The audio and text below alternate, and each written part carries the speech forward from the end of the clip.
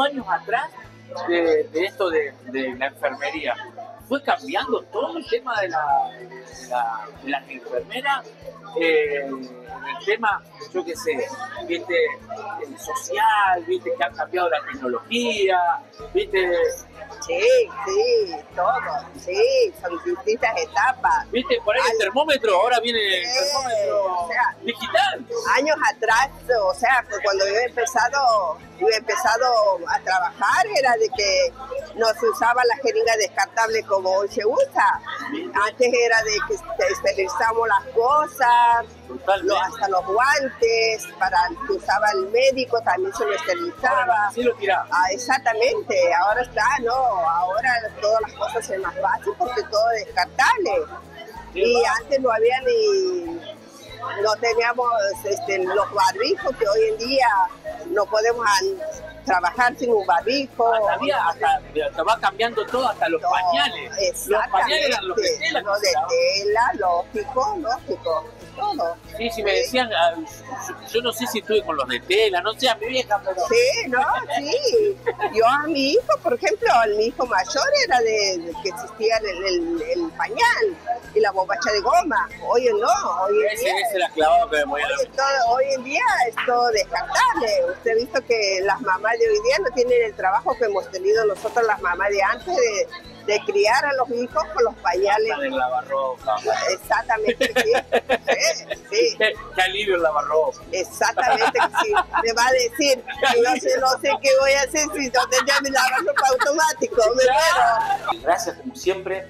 Sé que va a venir muchos más talleres y lamentablemente no va a tener presente a nosotros. No, ¿cómo? En septiembre, y eso sí, bueno. Sí, se viene septiembre y octubre, que son 2 meses. Los meses del adulto mayor a pleno. Así es, se viene septiembre, pero además septiembre con lo de Alzheimer, que trabajamos mucho en esto de la prevención, y del trabajo con personas que tienen un deterioro cognitivo. Se viene el Día del Adulto Mayor, el Día del Jubilado, el Día de la Primavera, el 1 de octubre, Día del Adulto Mayor. Así que yo les diría que vayan agendando. Empezá a tirarnos la info vos, Adriana, de la fecha, y ya la vamos a ir agendando. Se vienen meses de muchos encuentros y de trabajo con las personas. Te dicen, mira, ¿sabes qué? No hay más tecnología, nada, volvemos a lo antes.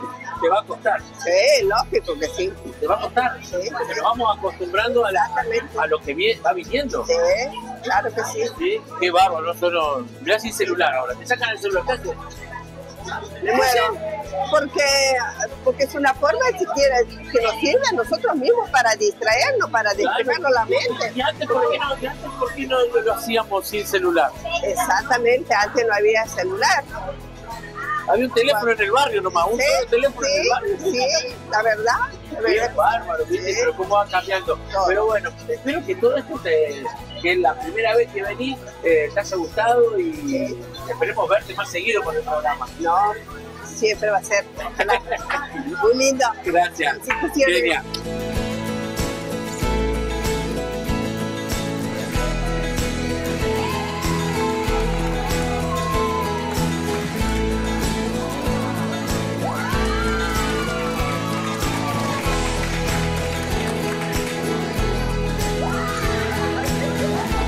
Muy agradecido de ustedes, porque siempre están, siempre los cargo, pero muy agradecidos. Y me voy.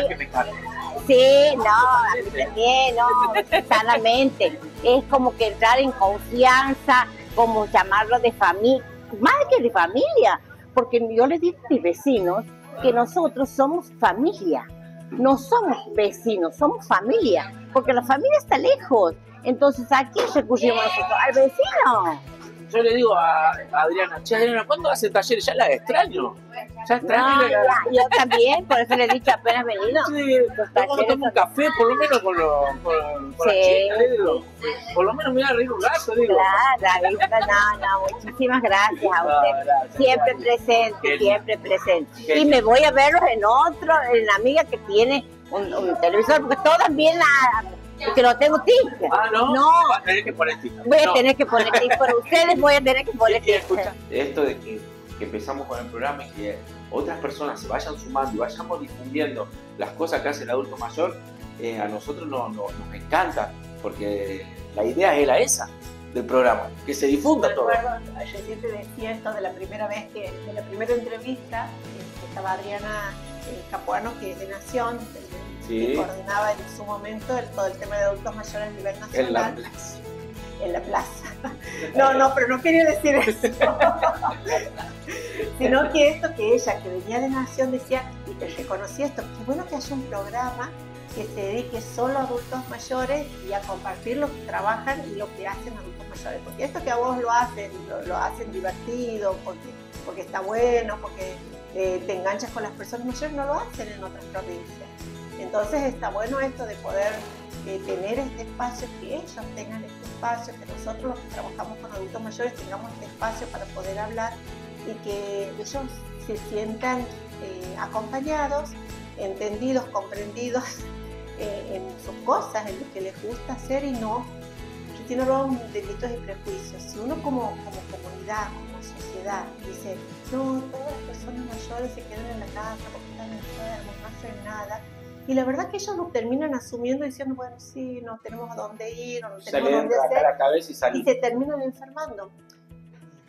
Vos puedes cuadruplicar la posibilidad de discapacidad o de mortalidad en la persona mayor si vos te sostienes y generas ese tipo de imagen en la vejez, el viejo enfermo. En cambio, le das más calidad de vida si nosotros, los profesionales, los que trabajamos en los medios, empiezas a promover otro tipo de imagen. Entonces imagínate el trabajo, y es para que te aumenta la autoestima también, el trabajo que están haciendo ustedes de dar otra imagen de adulto mayor, le mejora la calidad de vida a las personas mayores.